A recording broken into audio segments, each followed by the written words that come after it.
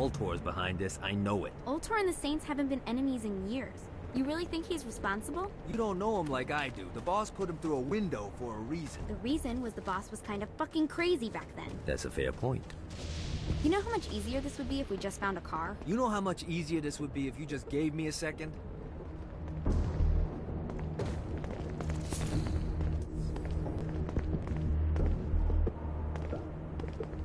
Alright, now how are we gonna find the Ultor building? Biggest building down here, giant Ultor sign on it. I don't think this is a problem. I'll buy that.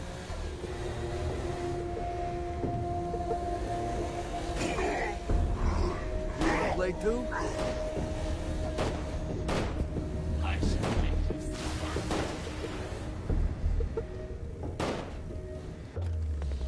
You shall be devoured here. I think we may have got the attention of the demons. How do we want to handle this? We handle it by killing demons.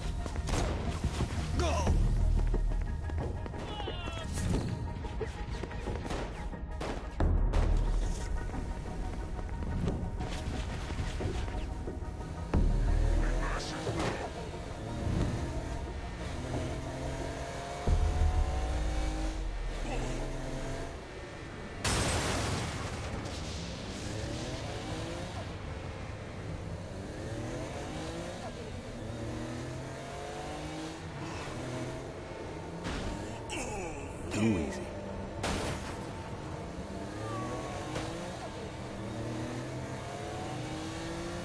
Look at us. Kinsey Kensington and Johnny Gat driving together on a birthday adventure. Are you always this excited? Generally, I'm a misanthrope. I get it.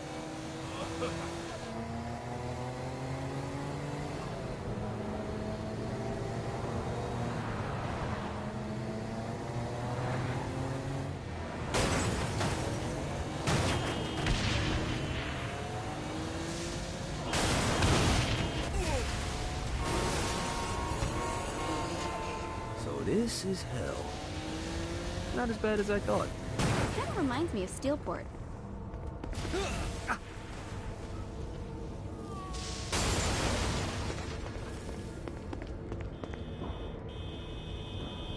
Let's see how this thing handles.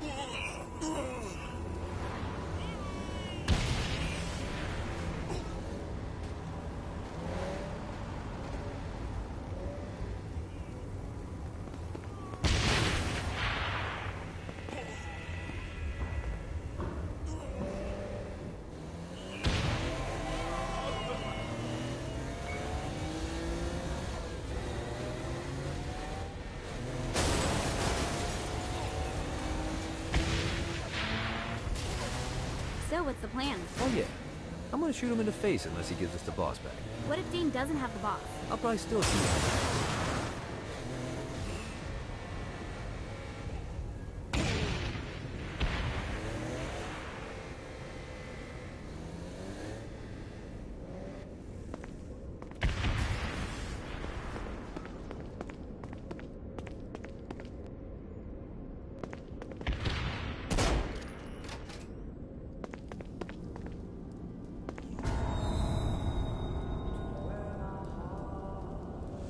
Welcome to hell. Shouldn't you have a receptionist? Such is the plight of eternal damnation. I have a feeling you didn't come here to catch up. Let's talk in my office.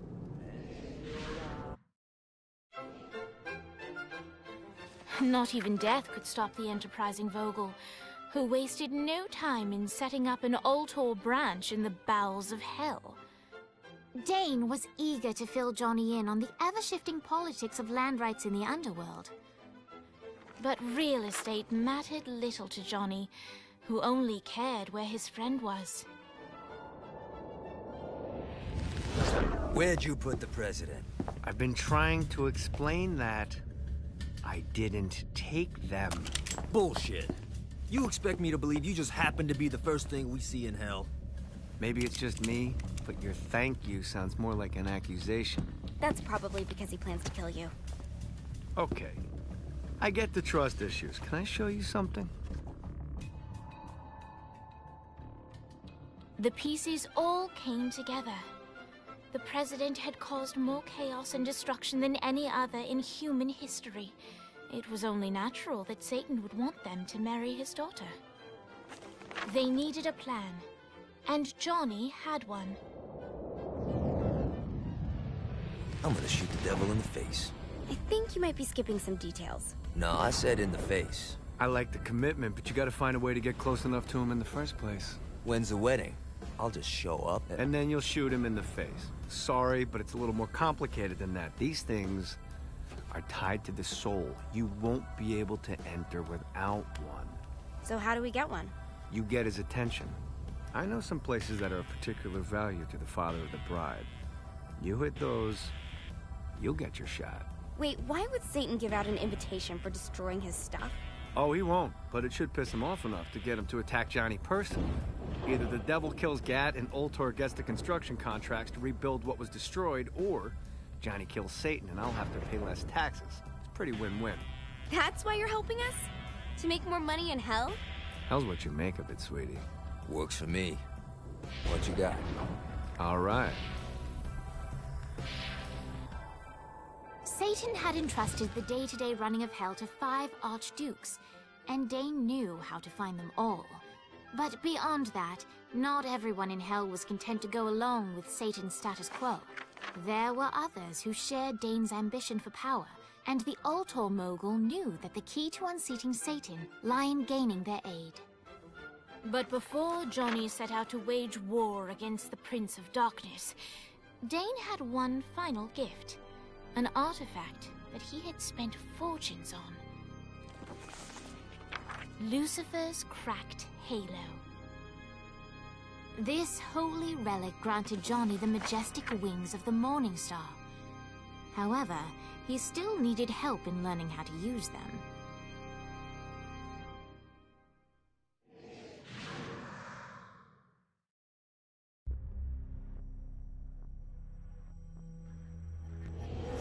Alright, you got me out in the sticks, now what? Would it kill you to show a little excitement? You're about to experience angelic flight, for Christ's sake. Dane. Someone needs a nap. Just collect some soul clusters and power up the halo. You'll be flying around in no time.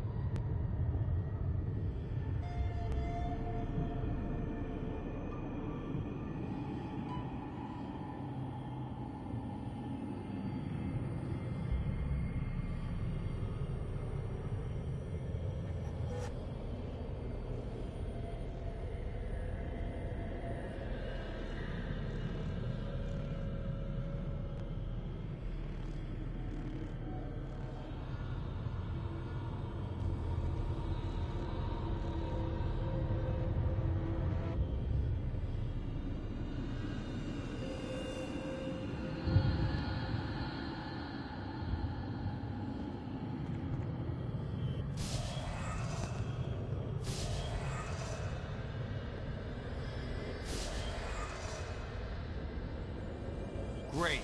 Now you should have just enough clusters to power up your...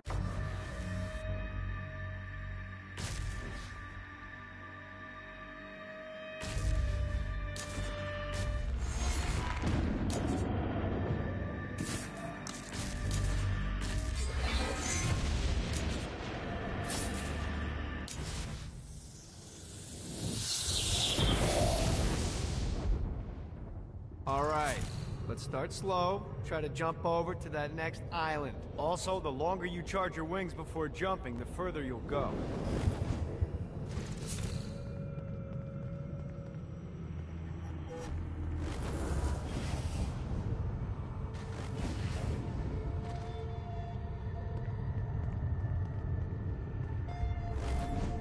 Hey, you didn't fuck it up.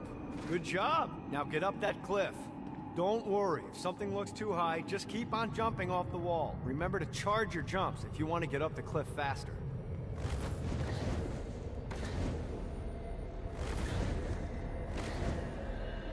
Now it's time to fly.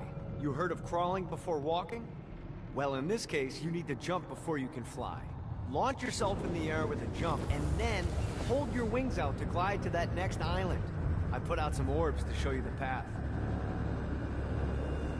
You'll have to dive to reach the next island. Do that by pointing your head down. Don't worry, the rest of your body will follow.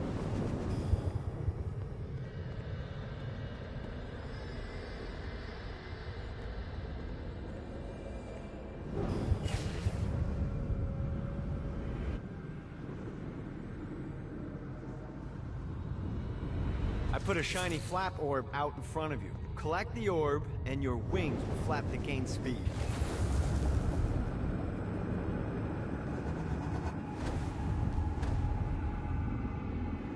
Alright, now try flapping those wings on your own.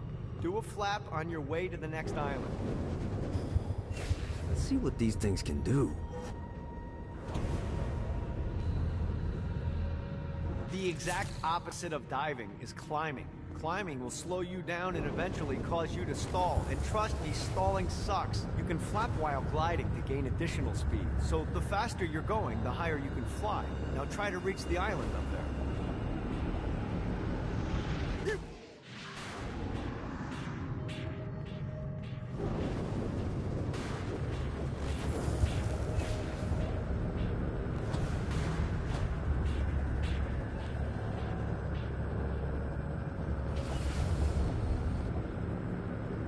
Yeah! Alright, time to take the training wheels off for the final lesson. Flying takes stamina. If you run out in midair, you are going to drop like a rock. A stupid, stamina-less rock. Last island is right under those lava falls. Notice how your stamina drains the longer you glide.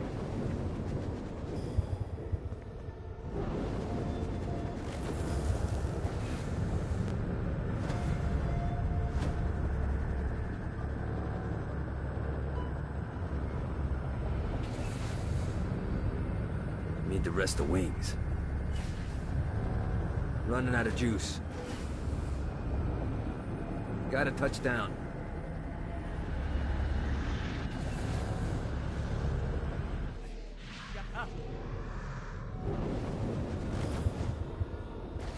God, this feels good.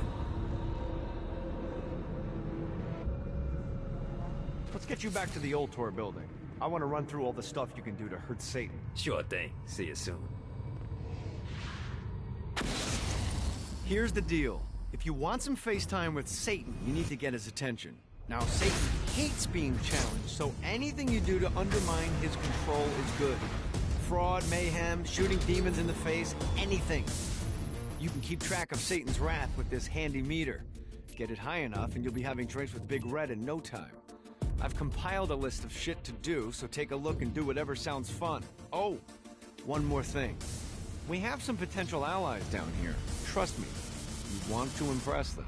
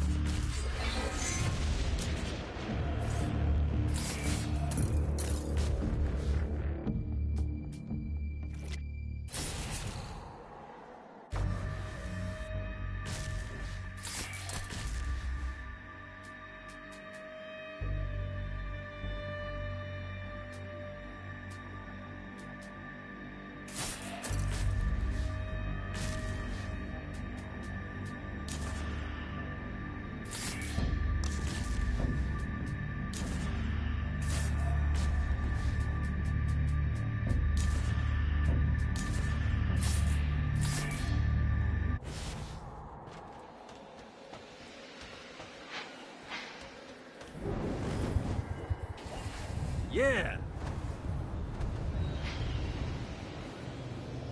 I hope there's not something ridiculous like 100 of these to find.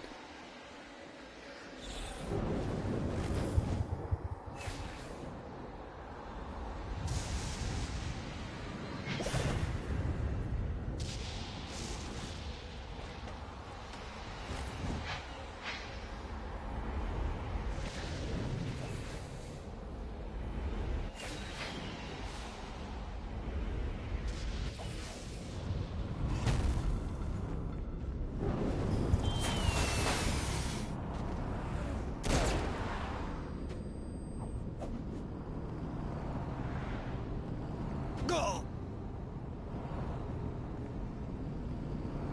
Yeah!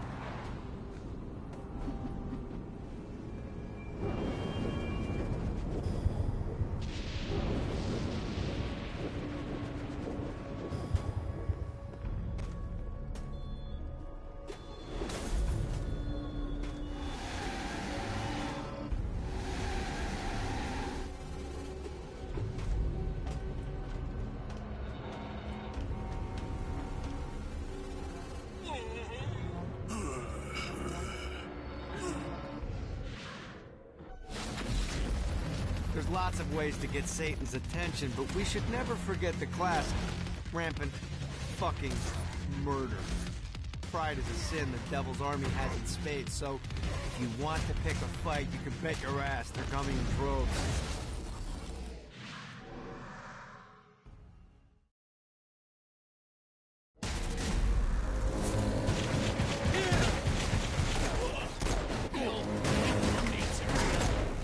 You gotta try.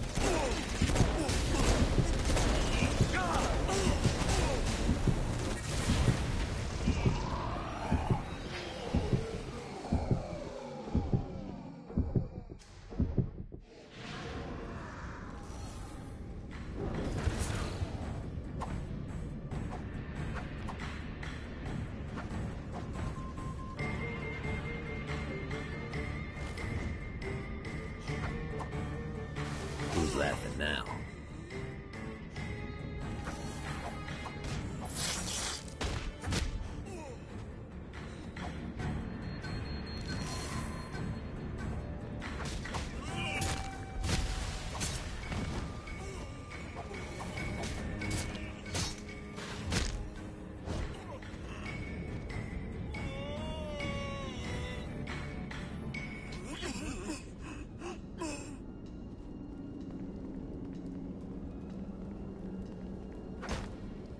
The Forge is prime real estate.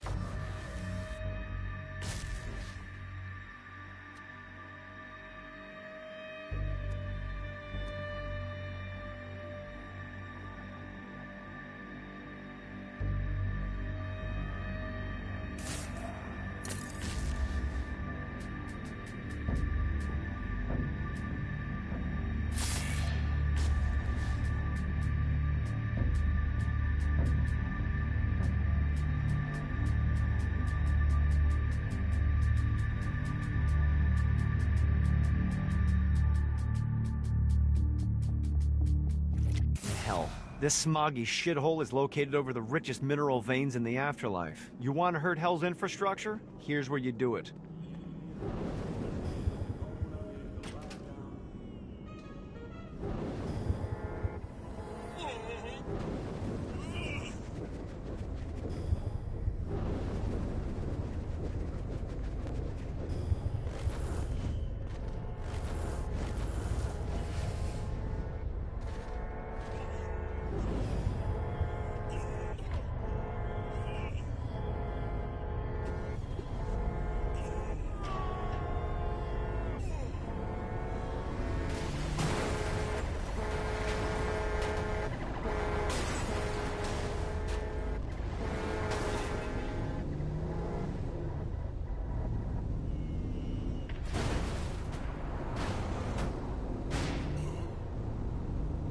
Note to self. Find a way to control lightning.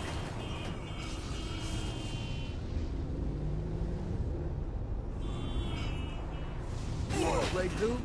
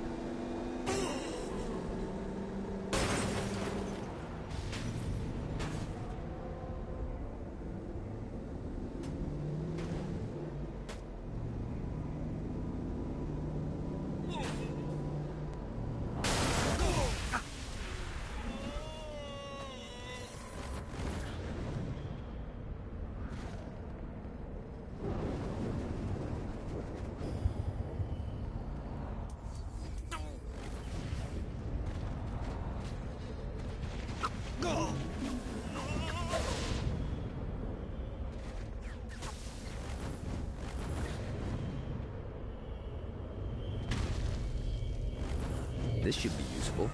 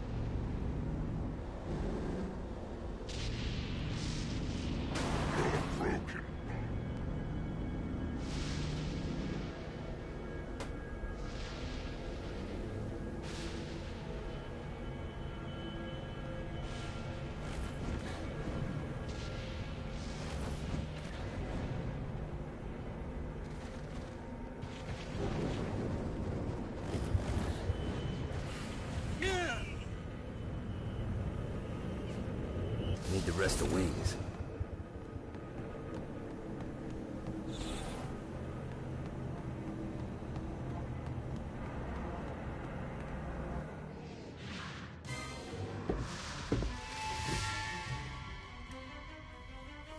Abandoned ship!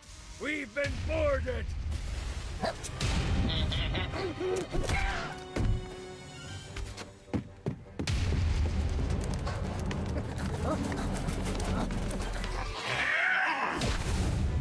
Get these damn things off my ship!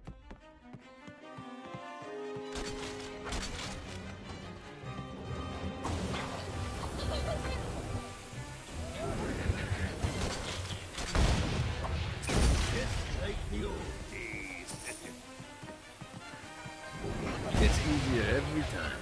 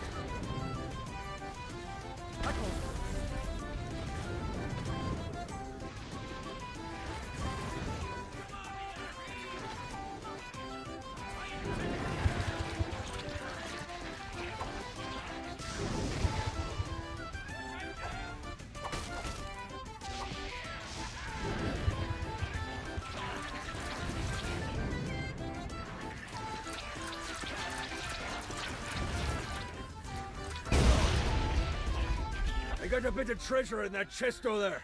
The weapon you find inside may help with our little imp problem.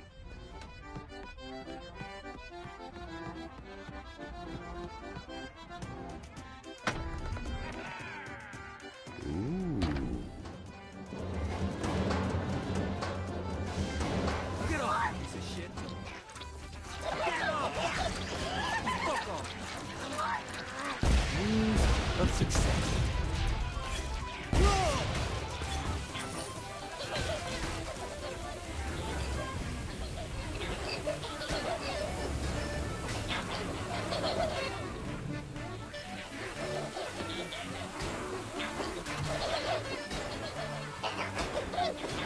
White little bastard.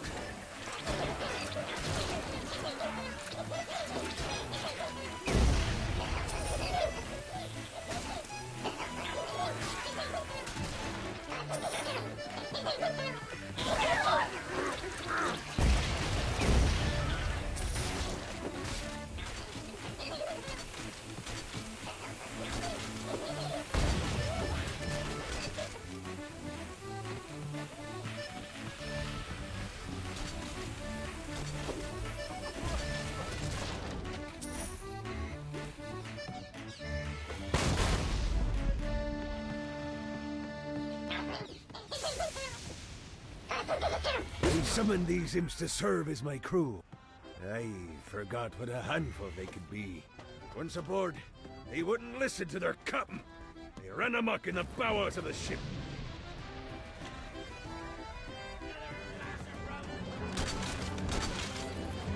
Just like the old days.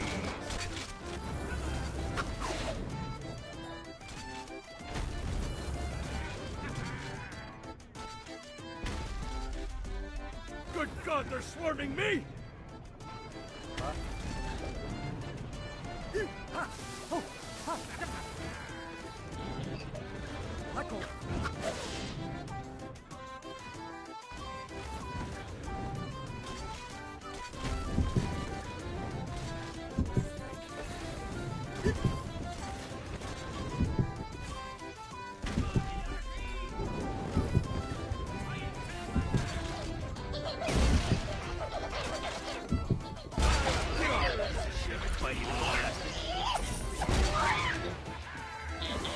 Try harder than that, Satan.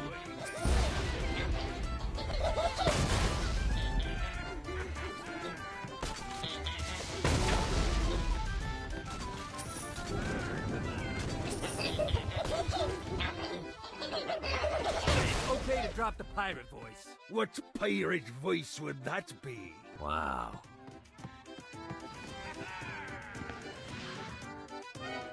Zinyak's destruction of Earth had a profound impact on the afterlife. To heaven, it was a logistical nightmare. St. Peter's meticulous nature drove purgatory wait times to unbearable levels. Meanwhile, in hell, where souls in pain were used as currency, it created a new era of prosperity for the wickedly enterprising. This economic boon resulted in the coffers of hell to be overflowing, which in turn piqued the interest of the most notorious man that sailed the seven seas. Long had Blackbeard been a thorn in Satan's side, robbing tax collectors on a semi-regular basis. But the promise of an immeasurable fortune drove him to be even bolder. An arrangement was reached. Blackbeard would provide information on strategic targets in exchange for a share of the profit. Johnny, who was interested in murder, not money, happily agreed.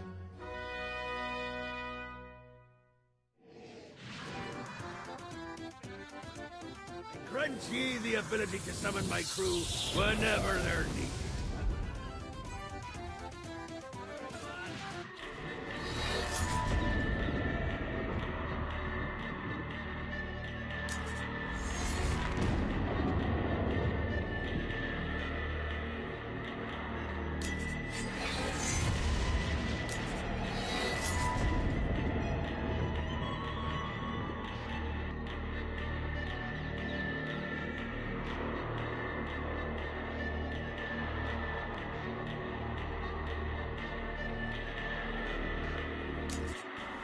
Information on where the president is being kept.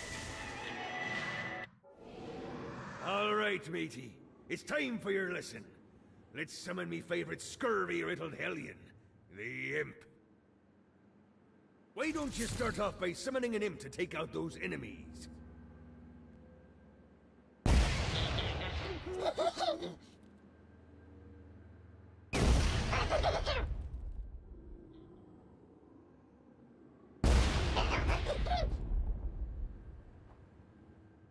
There you go, matey. Now take down the other demon.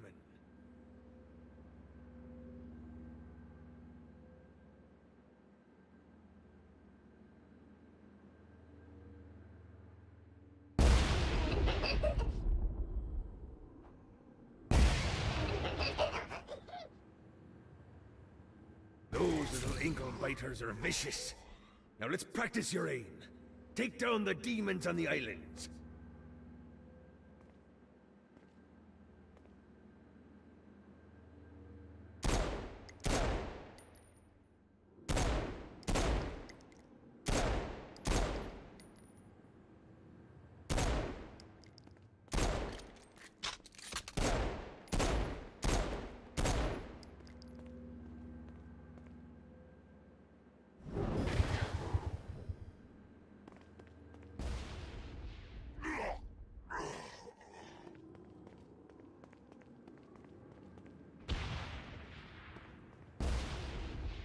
Things are as rewarding as pressing someone into service, am I right? Now get going! There's a whole wide world waiting to be plundered.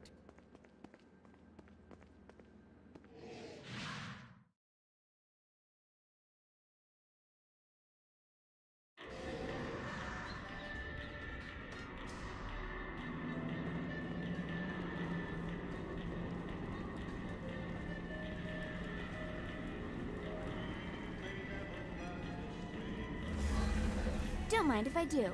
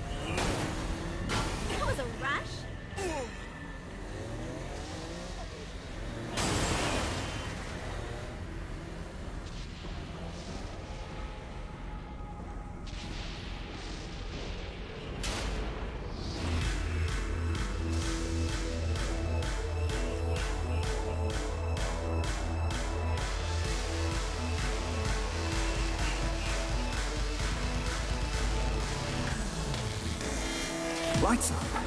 William Shakespeare, humanity's greatest playwright, and hell's most diabolical purveyor of entertainment, looks on as a brave mortal on an Orphean quest enters. The bard's interest is piqued, and he looks to test his visitor's mettle.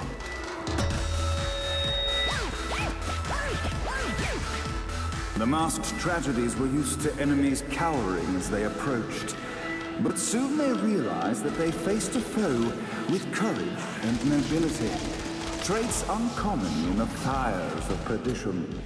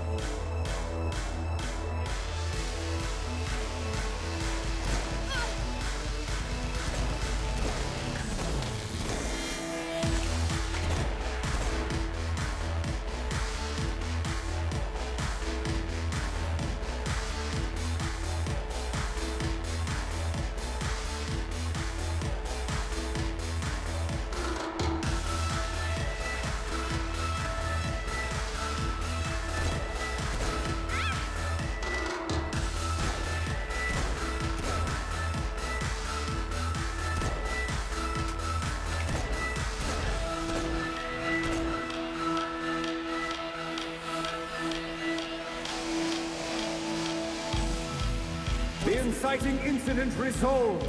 The time had come for rising action.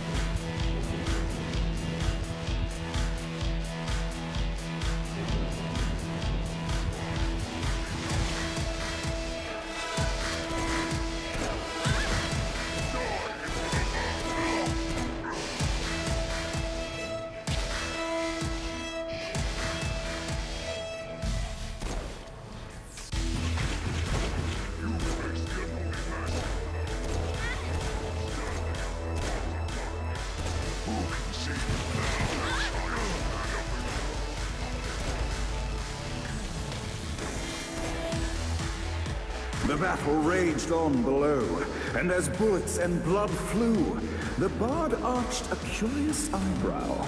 Could this mortal be the exact thing that Shakespeare needed?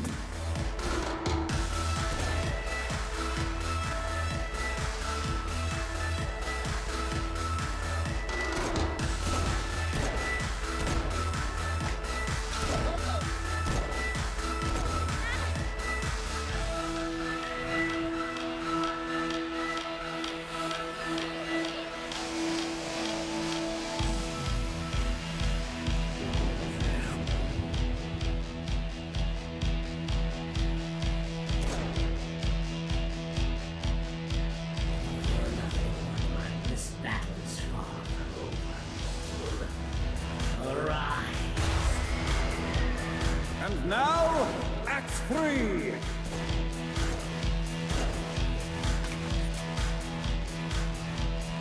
He really didn't have a chance.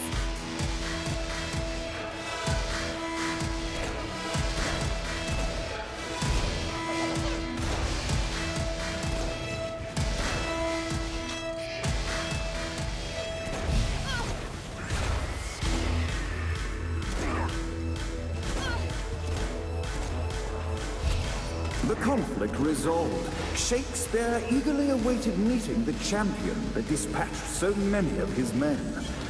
Undoubtedly, they were here for the bard's aid. And while happy endings were not a thing found in hell, Shakespeare always had a soft spot for comedies.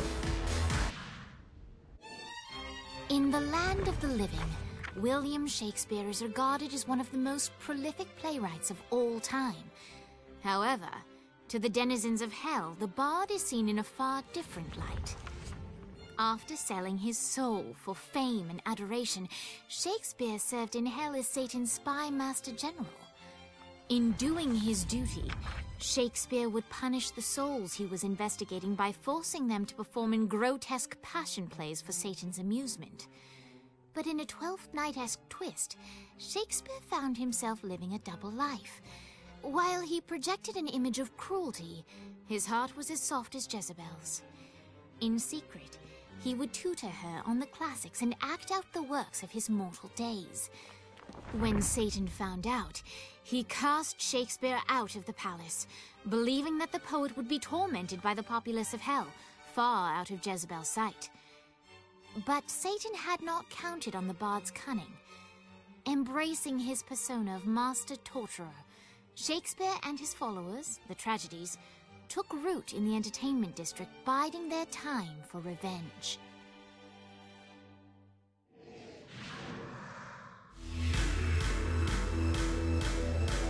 And so, Shakespeare called forth the Deus Ex Machina to bestow our protagonist with the arcane power of Force Stomp.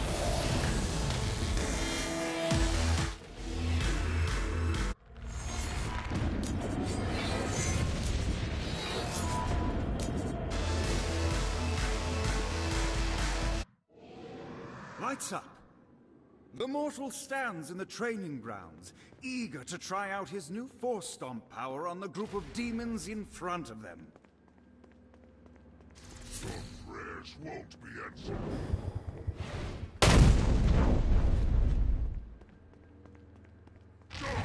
Act 1, Scene 2, in which our protagonist kills more demons with Force Stomp. In which our protagonist is greeted by foul imps.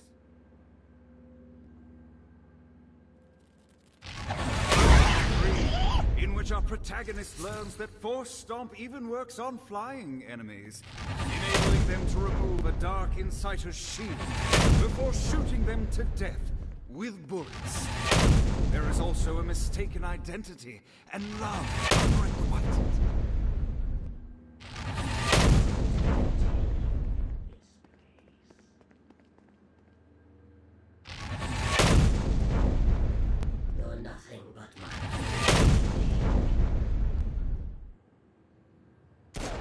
The day is won, and the curtain closes on our noble hero.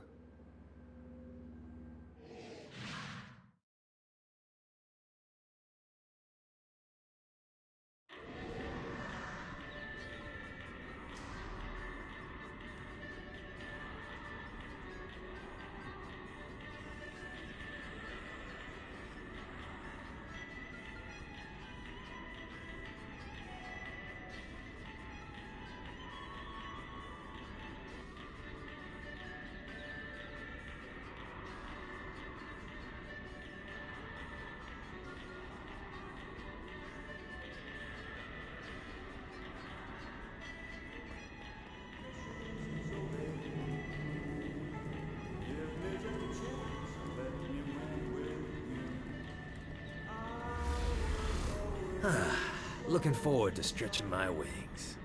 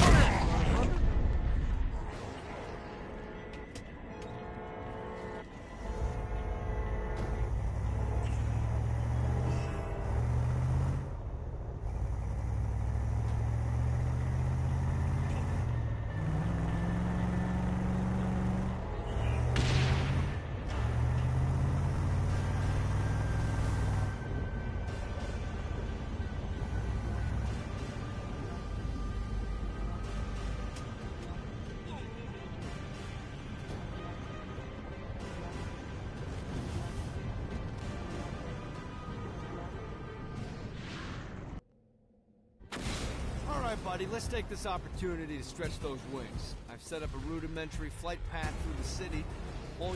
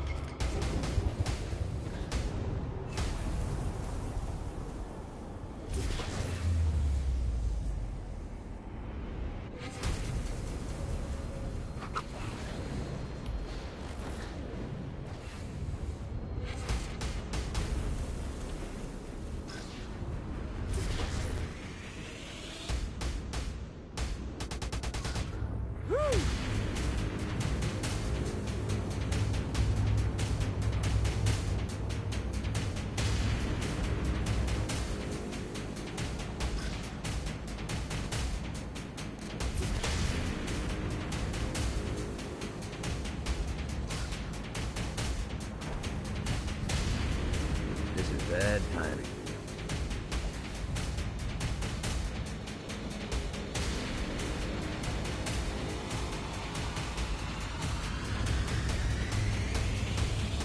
Damn it. This is bad timing.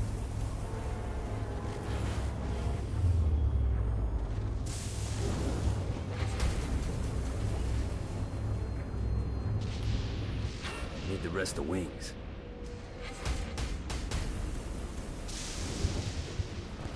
God, this feels good.